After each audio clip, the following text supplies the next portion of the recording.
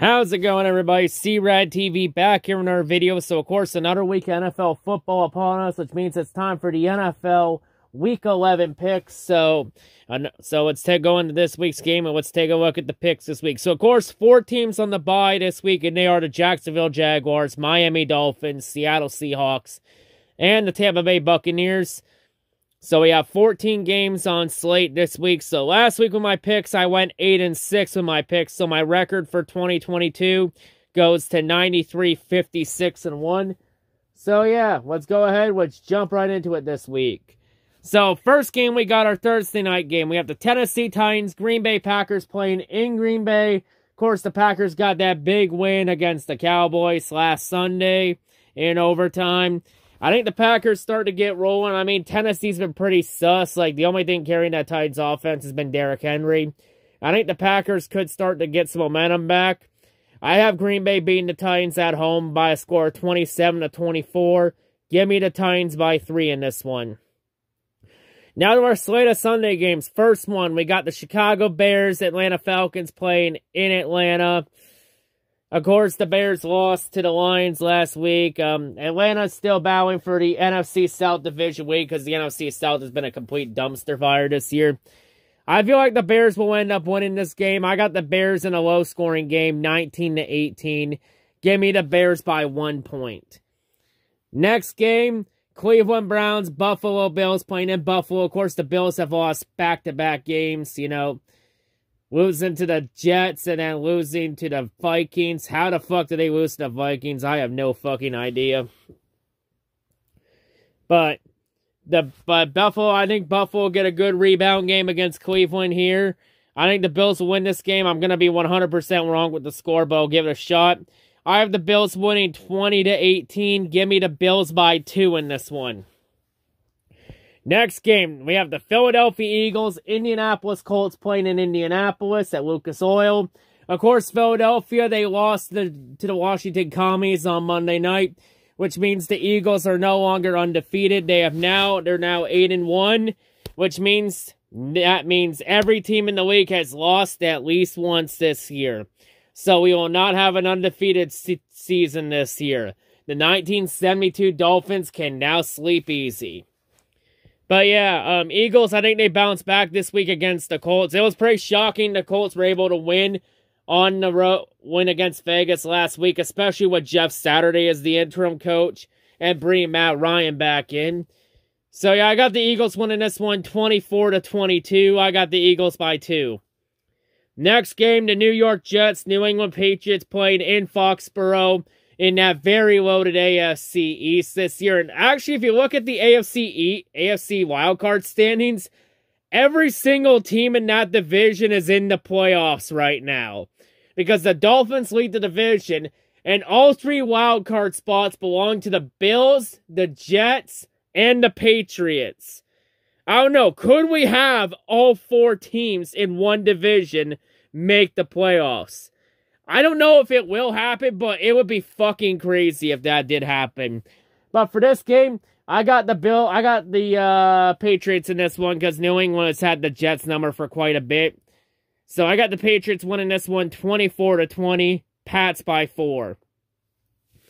Next game, Los Angeles Rams, New Orleans Saints playing in New Orleans. Of course, both teams, this would be a tank bowl. The problem is both teams don't have a first-round pick, because the Rams' first-round pick is property of the Lions, and the Saints' first-round pick is property of the Eagles. So it's 2 teams trying to make their pick lose as much value as possible. The Rams are going to be without Cooper Rush for 4 games after he suffered an injury against the Cardinals last week. Stafford is expected to be back this week, though. I got the Rams winning this one against the Saints, 23-21, Rams by 2. Next game, Detroit Lions, New York Giants playing at MetLife. I got the Giants in a defensive game, in a low-scoring defensive game. I got the Giants winning 18-15, Giants by 3. However, I wouldn't be surprised if the Lions won, considering that Dan Campbell is 2-0 against teams 5+ games over 500. So I wouldn't be surprised. Next game, Carolina Panthers, Baltimore Ravens playing in Baltimore. Yeah, I got Baltimore in this one. I'm going to say Baltimore 23-20. Give me the Ravens by 3 in this one. Next game, Washington Commanders, Houston Texans playing in Houston.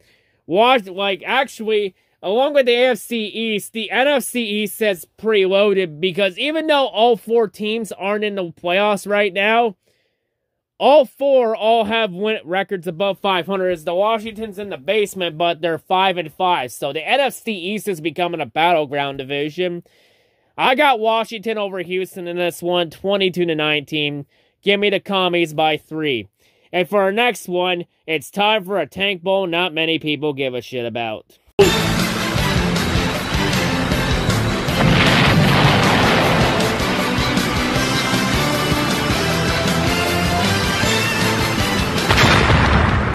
So this tank bowl sees the Denver Broncos and the Las Vegas Raiders playing at Mile High.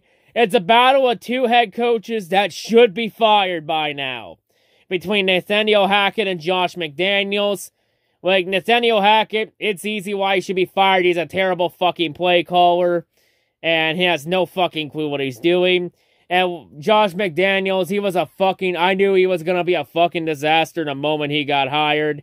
Like, honestly, I'm surprised he didn't get fired after last week, when he lost to fucking Jeff Saturday, an interim head coach who was a previous high school coach. No experience in college or NFL. Only coach experience for Saturday was high school ball. And McDaniels got outcoached by that. He should have been fired right after the game on the fucking spot. But the Raiders, for some reason, they're keeping him around for 2023. I'm sorry, Ace Taker and company, and everyone that wants to believe in the Raiders, but I don't trust Josh McDaniels. He's an absolute fucking mess right now. Sorry, Raiders fans. I got the Broncos winning this one, because somebody's got to win this game. I got the Broncos 22-20, Broncos by 2. Who really gives a fuck about this game? It's between 2 coaches that should be fired, and it's going to be a shit show. Next, speaking of shit shows, our next game, we have 2 winning teams. Dallas Cowboys, Minnesota Vikings playing in Minnesota. Dak Prescott versus Kirk Cousins. 2 QBs that suck ass against winning teams.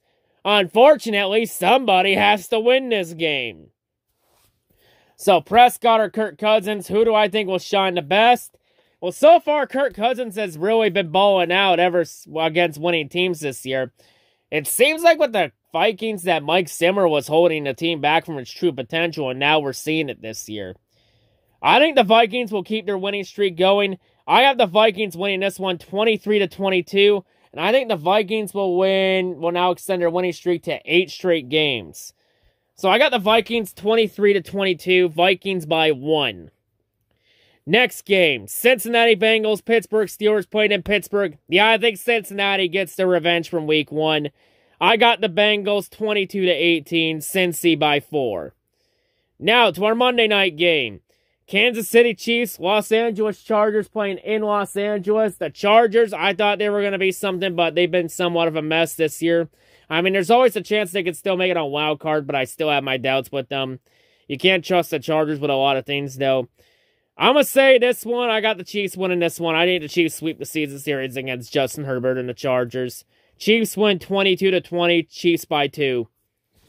Next game, our Monday night game, and this game is taking place in Mexico, our last international game of the season.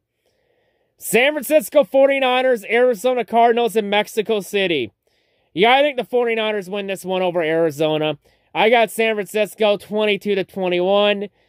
San Francisco by 1 point. Give me the 49ers in this one. But yeah, those are my NFL Week 11 picks. That's all I gotta say, and that's all. I'll see you on whatever I make next. Peace.